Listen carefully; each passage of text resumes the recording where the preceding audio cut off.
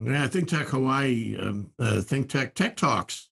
And today we're going to talk about the data divide and what we can do about it. And we have Gillian Diebold. She's in Washington. She's a policy analyst. And we like both of those things. We like policy and we like analysis. And she's at the Center for Data Innovation. And she moderated a webinar in Washington a few days ago about the importance of the data divide and what we can do about it, what we should do about it, what policymakers should do about it. So we are so delighted to have you on the show, Jillian. Thank you for being here. Thank you so much for having me. So what is the Center for Data Innovation? Tell us about the organization, what it does, and how far it reaches. Yeah, so like I said, we're based in Washington, D.C. Center for Data Innovation is part of the Information Technology and Innovation Foundation, ITIF. It's a mouthful. And we're a nonpartisan, nonprofit think tank, and we study the intersection of data technology and public policy. And so part of our work involves educating policymakers and the public, like I'm doing now, about the opportunities and challenges associated with data, as well as technology trends relating to artificial intelligence and open data and the Internet of Things. And so I'm pretty early in my career, and I joined the Center for Data Innovation a little over a year ago, and I lead my team's work on digital inequalities. And I've also done some work on web scraping and AI and open data issues, and I'm especially interested in data for social good. So all of those good issues is kind of what we cover here at the center. I got it all except for the web scraping. What's that? What's web scraping? It's when if you're a researcher and you need to get data from a publicly available website, so you want to create a giant data set of like all tweets on a subject, and that could be hundreds of thousands of data points. It's sort of an automated program that lets you collect all that data at once. Like a crawler. A little bit. It's kind of controversial, but not controversial. I think it's journalists, researchers love it. Companies don't love it. It's complicated. Yeah. It's why Okay. it's Well, why it's why it's a good one to look at. one of the challenges that that you see that you deal with. I mean, imagine of all the things that happen in the world of data, there are plenty of them.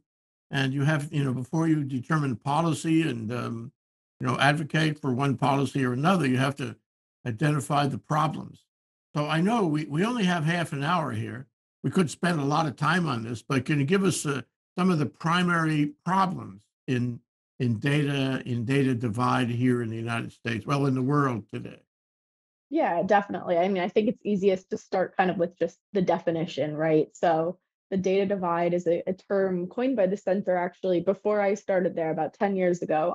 But it's been kind of we're bringing this issue back to light. But it's the social and economic inequalities that result from a lack of collection of data and use of data by certain individuals and communities. So even though right now advances in technology have made it cheaper and easier than ever to collect and use data, some groups still lack really high quality data that they can put to productive use about themselves, and that kind of hinders everything from it hinders data driven innovation, and it really impacts everything from their health outcomes to public safety to economic growth. Wow. So it's very important to understand the world around us. I guess that's what I get out of it. And you these days, in the complexity of the 21st century, we cannot understand the world around us without having the data. But what Exactly. distinguishes somebody who's on the right side of the divide, and I don't mean that politically, maybe I do, who's on the right side of the divide and who's on the wrong side of the divide? How can you tell the difference between somebody who has it and doesn't? Yeah, I mean, I think it's the key question, and it's really whether it comes down to whether data-driven services work for you, and you kind of feel confident that they are working for you, and or whether they don't. So probably the best way to do that is to just go right into an example. So with financial services, I would say you and I have, maybe I'm assuming we have credit cards. And the credit agencies, but not everyone does, and that's a divide in itself, right? Whether you have access to credit or not, and that comes down to data. So the credit agencies, they're built on certain systems that underwrite loans and whatever, and they need certain data that allows them to collect and score individuals. And that's usually based on so-called traditional items about, financial borrowing and your loan repayment history. But those same systems are not equipped to take in so-called alternative data sources. So they leave out things about your on-time rental payments. So they really privilege homeownership, or they leave out your utility payments, your cell phone bills, your cash flow in your bank account. And so as a result, a lot of consumers are kind of left unbanked, or left with unnecessarily low or really inaccurate scores. So that's an obvious one. Whether or not you have access to a credit score that you believe actually represents your credit worthiness, or whatever you want to say. And I think these kinds of examples really pop up in so many different facets of life. Mm. So I asked you this before. You told me you were writing a paper about it. What's the difference between the digital divide and the data divide? Let me make a guess before you start. Please. Here in Hawaii, we have areas that are poor and rural, and nobody in the given neighborhood has a computer even. They don't have broadband. In fact, we have a state broadband strategy officer whose job it is to try to get broadband to areas that are disadvantaged. Is that the Mhm. digital divide, or am I missing the boat? No, that's the digital divide. And I think like where policy at least in Washington is now is that the digital divide really just pertains to internet, to broadband. So it's all worried about broadband deployment and adoption. And so we kind of, I mean, the term obviously builds off that. It's using the same alliteration, whatever, data divide, digital divide. And the data divide, like I said, is really just, instead of do you have access and can you put broadband to use, do you have data?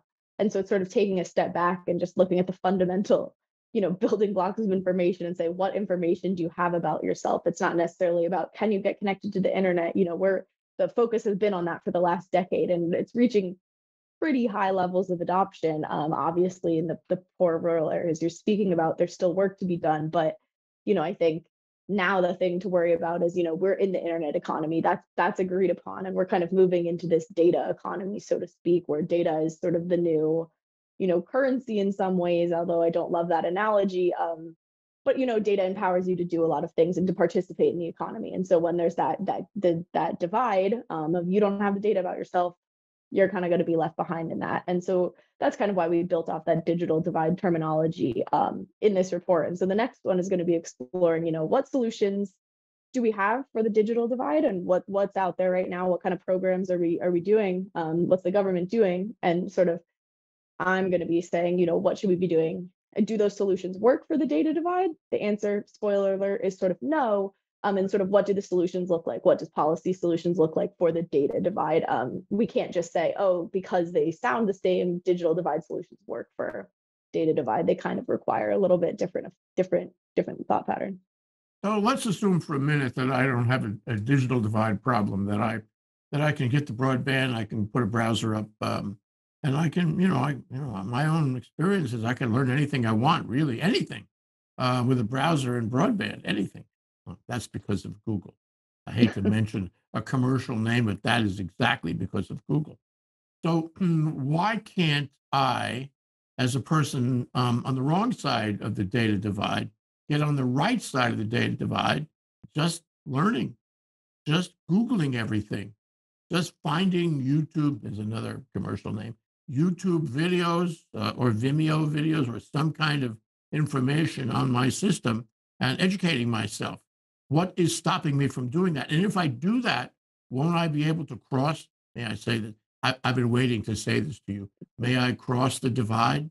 I think it's a good question, but I think what it is that, yeah, you can Google anything, but can you Google actual information about yourself? Can you Google things about what's your personal health outcome if X, Y, and Z, or where should you go to school based on your specific educational history? I think those are the kinds of things that it's a lot harder to bridge.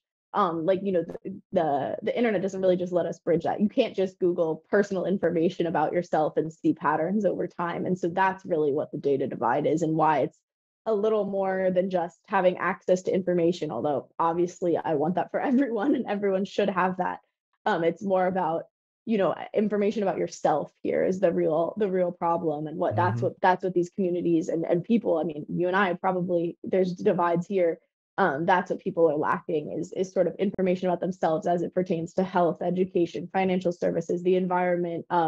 If you're a certain gender or race or whatever, all those things. You can't find that information if you don't have enough data collected about you. You won't be able to see that kind of thing about yourself. Are you including communities?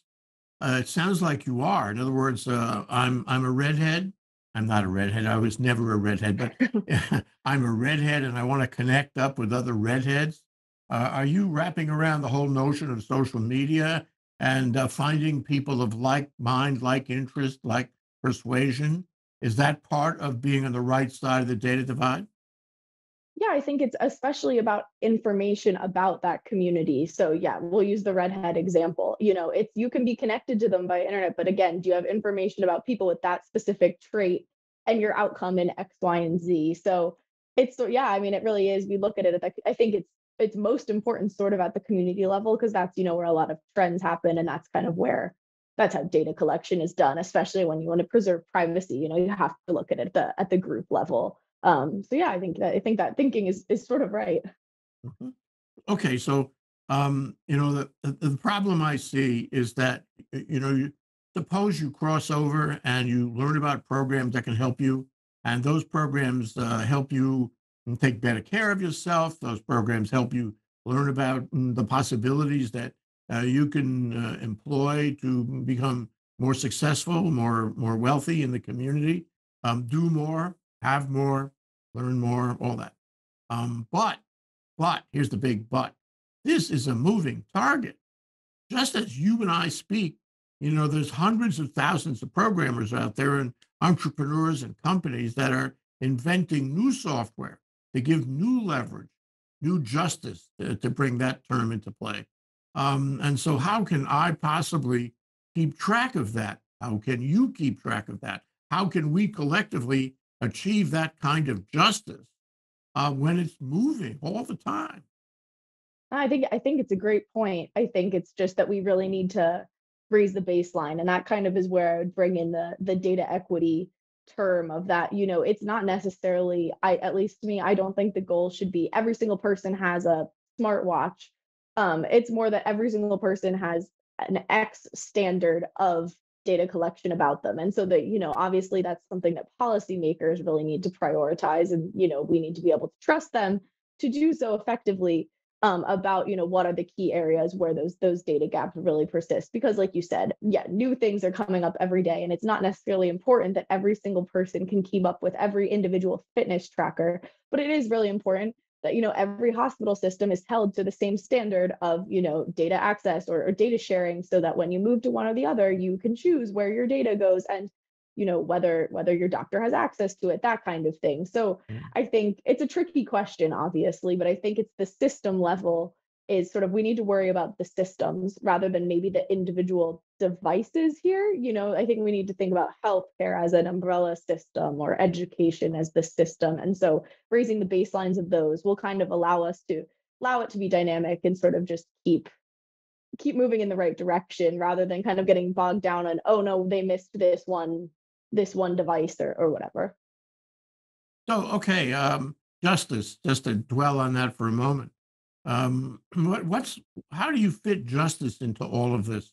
What is justice in the context of the data divide?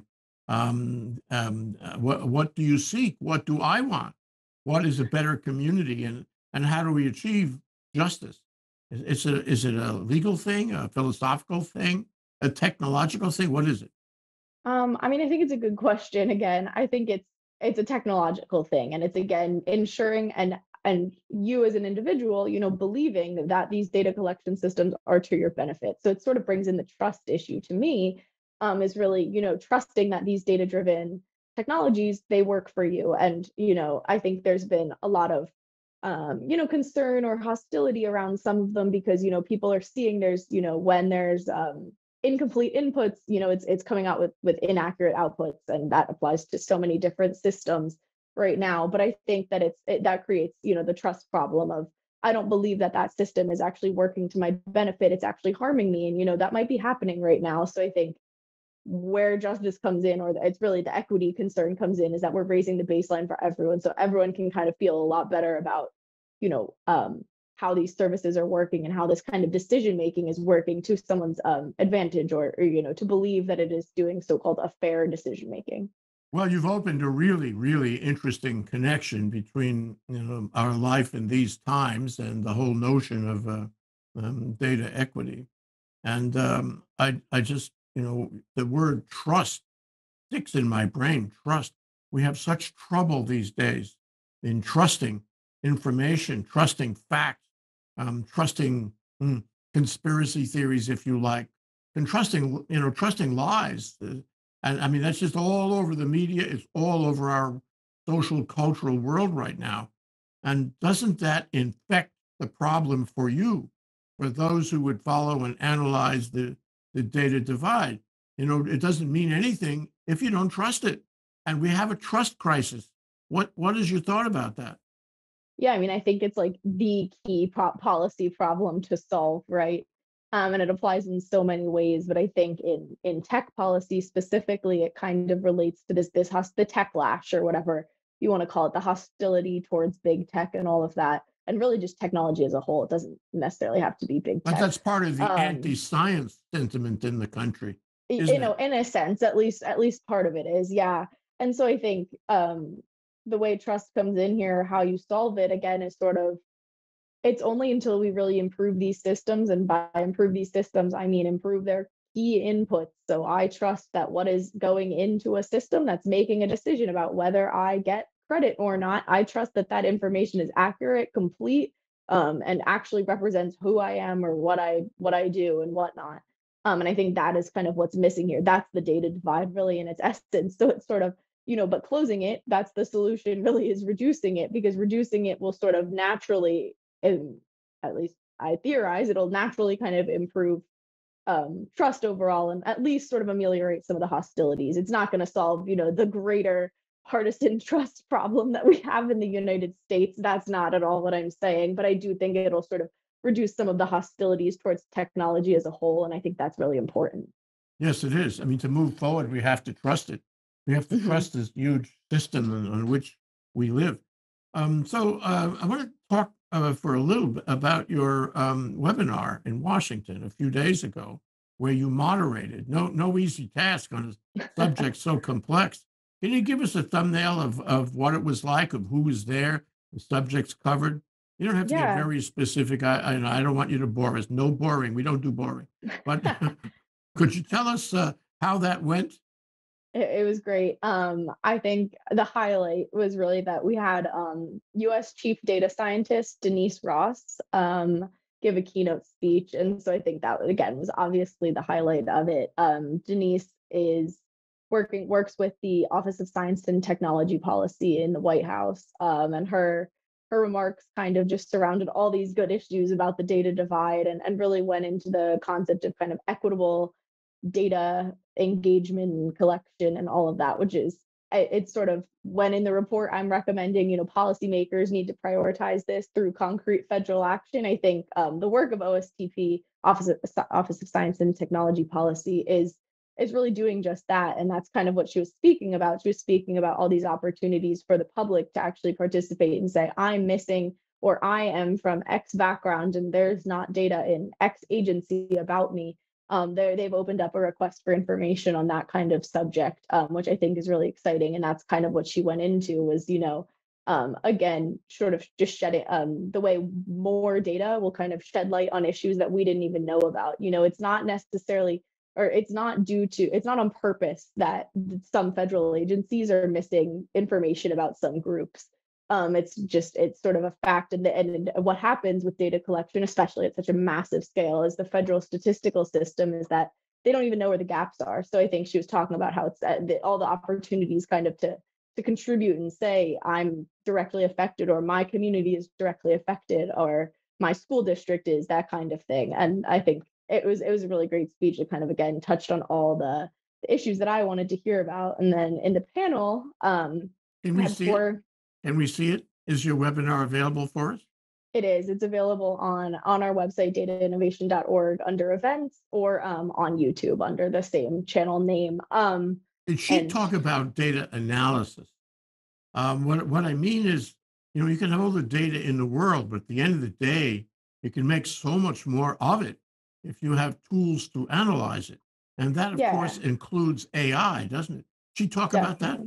definitely. So she definitely talked about the need, I mean, high quality. So raising the standard across she was specifically talking about federal data, raising the standard there across the board. And then she talked about, and I think it's a really key theme that I'm thinking about, and OSTP is definitely thinking about disaggregation. So, you have this giant pool of data, but can you split it up specifically by race, gender, age, income, whatever other kind of like split you want, and can you cross disaggregate, can you look at it in two ways, can you see just white women or whatever.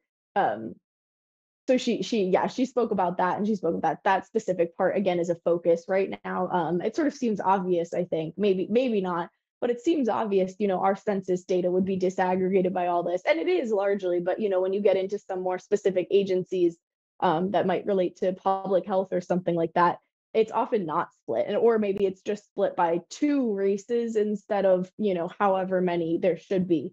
So I think it's sort of sometimes egregious examples actually, and that's another big focus of the current administration. And so she definitely touched on the disaggregation aspect of analysis. Mm. Okay, who else was there in terms of the speakers, the panel? Who did you have to moderate? Yeah, we had Chris Wood. He's the executive director of LGBT tech. So they kind of focus on all the good tech policy issues like data equity and things like that, but from the specifically LGBT angle. We had Dominique Harrison, who heads, um, I'm going to forget her full title, but she's at Citi Ventures Innovation, and she's kind of heading their diversity, equity, and inclusion as it pertains to data research. We had an program manager from Microsoft who works on their accessibility team, Ioana Tanase. And then lastly, I had Dr. Tracy Morris, who is the director of the American Indian Policy Institute. So she works on things on tech policy issues, especially broadband as it relates to Native Americans and Native American access and inclusion. So it was, I mean, they all brought, I think, really interesting perspectives and kind of different. I think they agreed on more than maybe I thought they all would, which is a good thing. I mean, everyone is sort of, we're seeing this issue, and I think what's interesting is that on the data divide issue, there's actually a lot of consensus surrounding the issue, but no one's necessarily talking about it in the exact same terminology. So kind of the term data divide itself provides like one way to unite all these groups who are worried about all these issues, especially from the diversity, equity, and inclusion angle, um, to sort of just all put all the efforts into one streamline, which is great. Well, that's valuable, just to get the nomenclature down together and have agreement on the nomenclature is a valuable result. Right. Um, what else? Who else? What else did you do? Did you have breakout sessions? Did you have group discussions? Did you have surveys and polls and Q&A?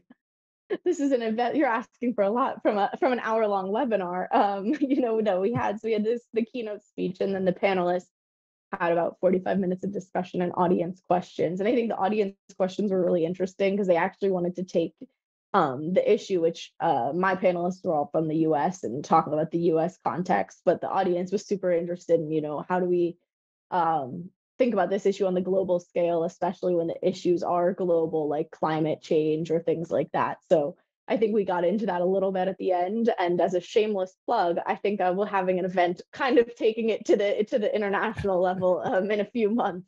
Oh, So good. it's I'm kind of glad to an hear that. inspiration, I'm glad to yeah, hear that. sort of That's a good looking at, direction. Go yeah, ahead. looking at how the international institutions are kind of dealing with it or thinking about the issue or not. So that's exciting. Well, you talked earlier about finding the issues around the divide and then discussing policy. And indeed, you are a policy analyst yourself. That is Gillian Diebold, a policy analyst. So, what came out of this webinar in terms of policy? And when I say policy, I mean not just conceptually what should be done, but exactly what should be done where. Yeah. I think it is what Denise in her speech talked about. There at least two, if not more, open requests for comments right now, which means policy analysts like me are going to be, I mean, I am currently writing comments, but also members of the public should be writing it and saying, this is how this specific lack of data is really affecting me. So I think that's where policy is at right now. And obviously, it's sort of slow moving, but in certain niches of the bit, I mean, obviously, this is a massive umbrella issue. I think we're seeing some progress. So especially within LGBT data and inclusion, there's been some legislative action kind of on in enshrining data collection about that community. Likewise with Native American data, actually. And I think there's so kind of it's currently kind of on a piece by piece basis of X demographic or location. I think there has been some movement around rural data as well, but right now, again, it's sort of about the Biden administration wants as much information as they can get. So it's kind of on the public, it's on the policy world, it's on everyone to sort of contribute that information. That's where we're at. How do you distinguish between data, that is, for example, there was a piece in the paper this morning about Ed Snowden, and Vladimir Putin has made him a citizen of Russia. Mhm. That's troubling in some ways because he had a lot of data in his mind. He took away all kinds of classified data, and of course, we've seen issues around classified data in Mar-a-Lago and all that, which is big deal. But how do you distinguish between data that should be public, that should be available to people, and data that should not? I think that's the key question. And I know we're kind of running out of time, but the key question here is data already has strong de-identification protocols that's collected by the federal government. So I think that in my opinion, most data should be open. And that's the view of the federal government as well, is that the more information available for researchers, for you and I, the better. That's my general philosophy. And obviously I think it's a controversial one, but we can debate that all day. Well, let me go a step further. Let's say that philosophy is the enlightened philosophy, and I certainly agree with you. Um, how is society, the human experience, the world, referring to your next webinar, how does that improve the world? How does it improve the quality of life, the quality of governing and self-governing, the quality of the economy, and and all those things that come with a more enlightened life? What are you seeking in terms of connecting the data, being on the right side of the data divide and a better world? What is that world like because of the data? I think it's a more equitable world. So, these systems are including many more people and, maybe the communities that kind of stand to benefit the most. So it's sort of trusting that the medicine you're receiving is the correct medicine for you. And not only is it the correct medicine for you, but it will work the best for you.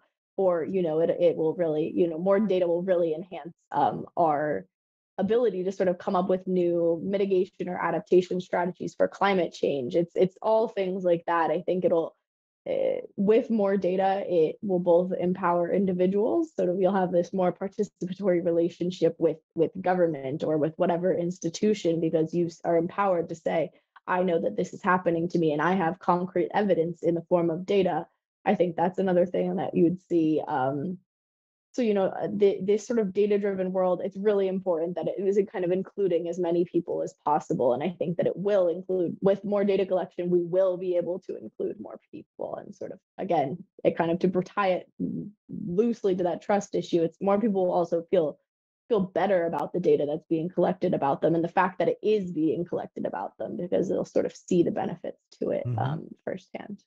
So, yeah, you talk about the number of people, and I'm wondering, what's your reach, Gillian? I mean, how many members or followers, what have you, are following the Center for Data Innovation? How many people showed up at the webinar, and what do you see in terms of increasing that reach going forward, especially with your notion of expanding, your research, analysis, and policy beyond the United States and into a global sphere? Yeah, I mean, I think it's a great question. I think the webinar, well, I'll preface it by saying the policy world, everyone, you asked me this off camera, but everyone's kind of a nerd about their specific issues. So I think that's important to preface. But the webinar had about 300 attendees, which is actually we were really happy with that fact. And I think Hmm. it kind of is because it includes this issue. The data divide includes so many different umbrellas. So you might just do climate policy. Oh, the data divide applies to you. You might just do um, data analysis as a raw discipline. That applies to you. Oh, you only want to work on healthcare. This applies to you. So we were able to kind of bring in so many different policy viewpoints. And these are the webinars we host at the Center for Data Innovation. They're open to the public, I would say, but they're largely targeted at the policy community. So we're all kind of getting on the same page and learning from each other about these topics. So yeah, we had around 300 people. And I think when it comes to the center itself, we have a newsletter and a social media accounts that reaches many, many more. I wish I knew the exact amount off my head, but I don't.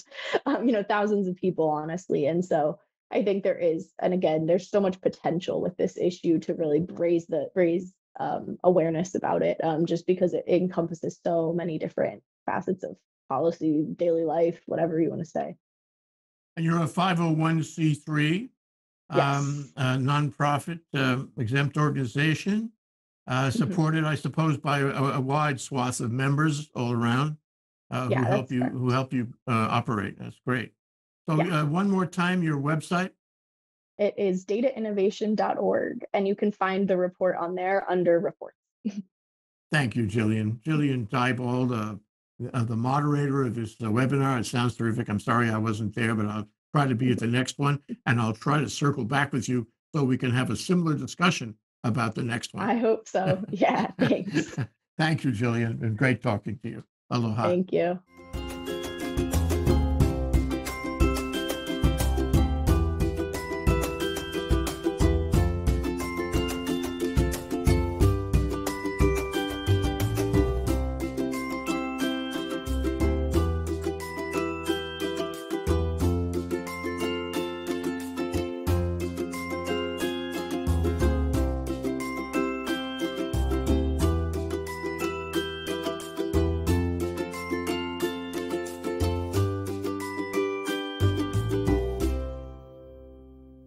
Thank you so much for watching ThinkTech Hawaii. If you like what we do, please like us and click the subscribe button on YouTube and the follow button on Vimeo. You can also follow us on Facebook, Instagram, Twitter, and LinkedIn, and donate to us at thinktechhawaii.com. Mahalo.